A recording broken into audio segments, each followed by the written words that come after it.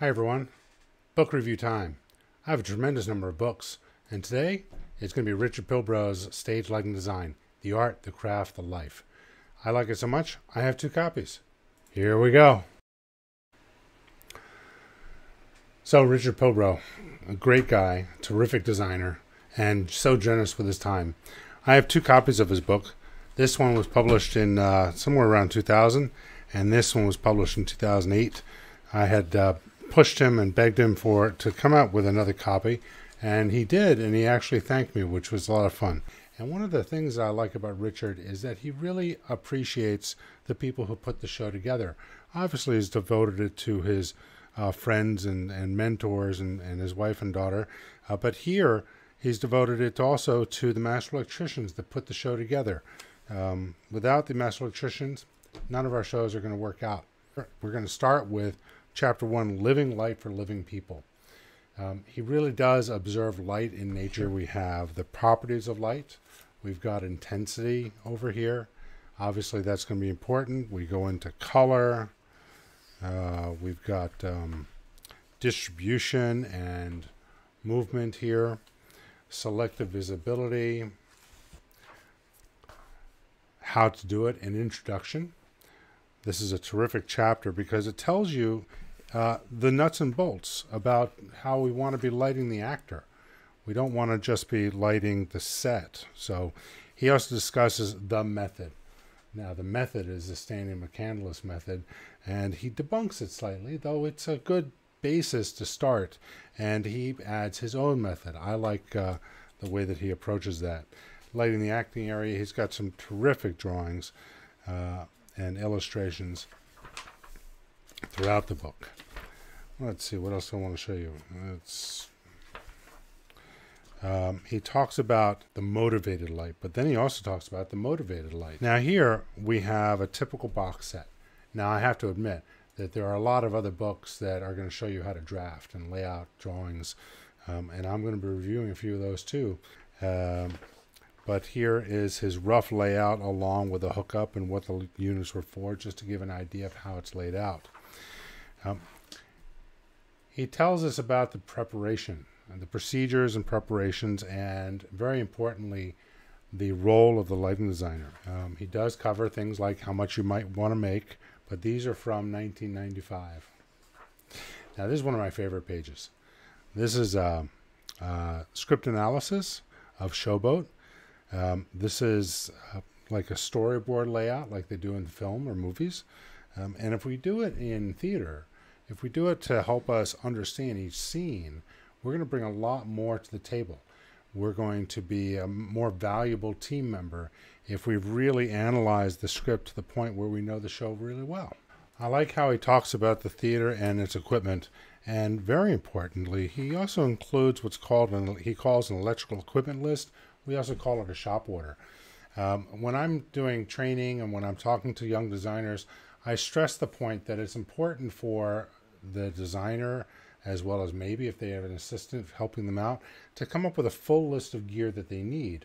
Even in a school setting, we want to treat the school setting as if we're professionals in a regional theater or in an off-Broadway sized theater, or even in a storefront theater.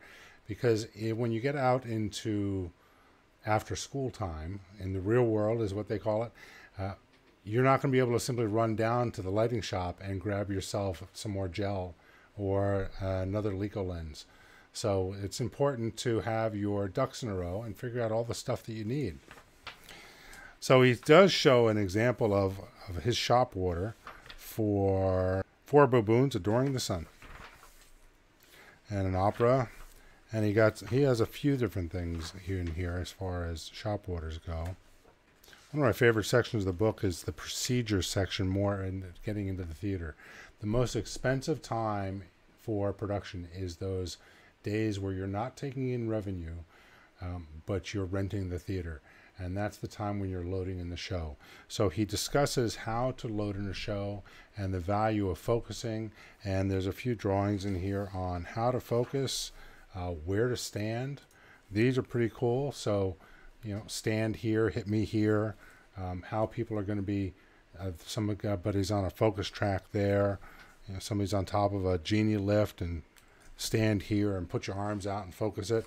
So he gives a lot of text in how to do that, and the illustrations are terrific. Another nice illustration. He discusses a little bit about working with an assistant and how to lay out the tech table for your assistant work. Now, this is a terrific area that Richard covers really well, and that's his discussions on color. This is another favorite chapter of mine, and I use it in my How We See Light lecture. The behavior of light in nature and upon the stage. How do we see light? He discusses it in depth in this chapter. He talks about interior artificial light, moonlight, firelight, candle light, oil lamps, exterior light styles and such. Some more examples. Design challenges. Here we have a chapter, musicals, ballet, opera, and lighting and repertoire. For those of you that have dance programs and need dance lighting, he covers that as well. We go into some of the design challenges as far as open spaces. He talks about how in the 50s and 60s, people wanted to shun away the proscenium arch, having the two different rooms and having one, you know, the actor's back there and we're out here and it's separate. So he discusses a bunch of stuff about lighting in the round and dealing with that. So those of you that have black box theaters and need to light in the round, you're going to be very happy with what's here. Now he talks about tomorrow. Now granted, he talked about this yesterday, so it's been a while, but it still holds up.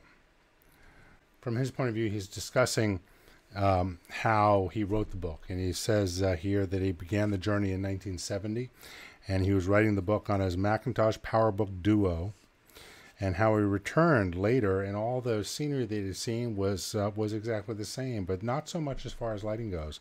Later in the chapter, he does get into talking about the advent of Vari-Light and these new range of soft edge color dissolving VL5s and ellipsoidal style VL6s are truly revolutionary. So it's really interesting reading this from this side of those decades. It's terrific stuff. Now, this is unique to his book. Some other books tell some stories from the designer's point of views, but he has a whole history section of the history of lighting. He talks about, well, here it says oil lamp to laser, and he covers a lot of historical aspects of lighting, and you'll find some of these illustrations on the internet as far as how lighting happened before there was electric light. So for the history buffs, and for those of you that want your students to have a history of lighting, this is a terrific, this book is a terrific choice. Here we have a picture of Edward Cook, who along with his partner Joseph Levy created the LECO. That's where the name comes from. Levy, Cook, L-E, and K-O, LECO. Richard talks about the history of century lighting and lighting boards and such, and it's important to know where we came from. I believe he added more information about this in the later book, but we have a lot of information about the different kinds of control boards that are available or were available at the time. Okay, so here, part 3, the life. Here is another unique area for Richard's book, and this is having to do with the fact that he interviewed all these people, many of whom are still designing today. As many of you know, I run a workshop called Stage Lighting Super Saturday, and Ken Billington has spoken several times. He's been terrific. I met David Hersey when I was studying theater in London. He designed Cats. That was a show that I saw on Broadway. No matter what your opinion is about Cats, the lighting was spectacular. Whether that word is good or bad in lighting for you, I leave that to you. But I saw that while I was in college, and I said, I want to meet this guy. And then I met him in London. He was doing Little Shop of Horrors, and he was very helpful to me to meet other people. And I think that's why I also met Richard Pilbrow, was through David Hersey. So we have a lot of terrific designers, and the terrific thing about this book is that in this book, he goes on to talk to each designer, and there's an interview with the designer, and they talk a bit about how they got started. They talk a little bit about their approach, and that list of designers, we just have them all in here, and they are interspersed between the chapters. Here's chapter 15 is Billington, and he throws in a few stories about his own career. He founded a company called Theater Projects, which is a theatrical consulting company. They're theater consultants. So it's possible that the theaters that you have been in were designed by his company. In the middle of the book, there's a bunch of pictures, nice big color pictures of various different shows, and showing different people's works, mostly the people that were interviewed in the book. Chris Perry, I met him when I was visiting Broadway theaters during my master's years for Tommy, the Who's Tommy on Broadway. Light and electricity. So he does cover the technology and how things work and how lighting units work and such. He covers a bit of about the electrical math that's needed for the designer needing to know. We have a whole section here on color, along with some color charts. He talks a bit about color theory and about mixing color and such. There's no LEDs in here. Not an LED to be seen. No LED mixing. He talks about color media, and I love this. It's a color media chart, and it's quite handy.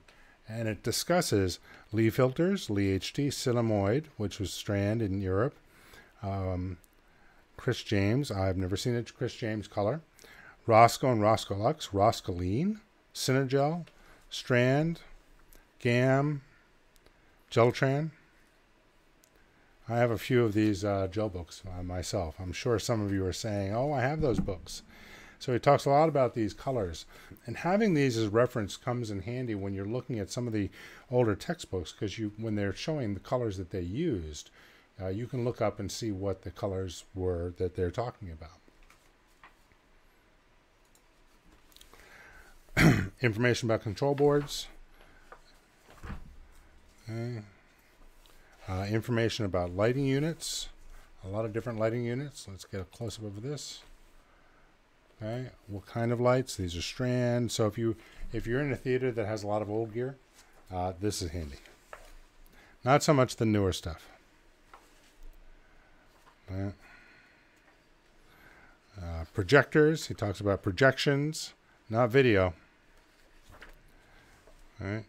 Some information about symbols and drafting. Hand drafting, that is. You want computer drafting? I've got other books. Tune in soon. By the way, if you like the video, click like and subscribe and click that bell so that you get a notification when I post new videos. There'll be more coming. Okay. Some information about hand drafting. I have some videos on hand drafting. Some information about lighting software. This is written by Eric Cornwell, who is develops software. He developed Light Touch for the iPad. Lighting installation, lighting positions. That is Richard Pilbrow's book, and it's a terrific read. I use this book for my Lighting 1 classes. I recommend it to people who are just getting into lighting because he really does talk about the art of lighting, and he throws in enough technology that you can pull together a show. If you're working in a regional theater off Broadway, community theater certainly, and certainly in the first years of study, you can put together a show. Add to that some other tutorials or books on drafting with a computer and how to use current computer boards, and you'll be all set. But there's a lot of art here. Art along with some technology, as well as stories from current Broadway designers and some designers who are no longer with us. But it's a terrific book, and if you can get it, go for it. It's well worth searching it out. The most recent cover looks like this one. and the older one looks like this one. The information is really close. You'll be fine with either one. If you want more information, or you want to tell me what other books you'd like to hear about, please leave that in the comments below. Subscribe, like the video, please. Visit my website. There'll be more. Check out the description below. Thanks.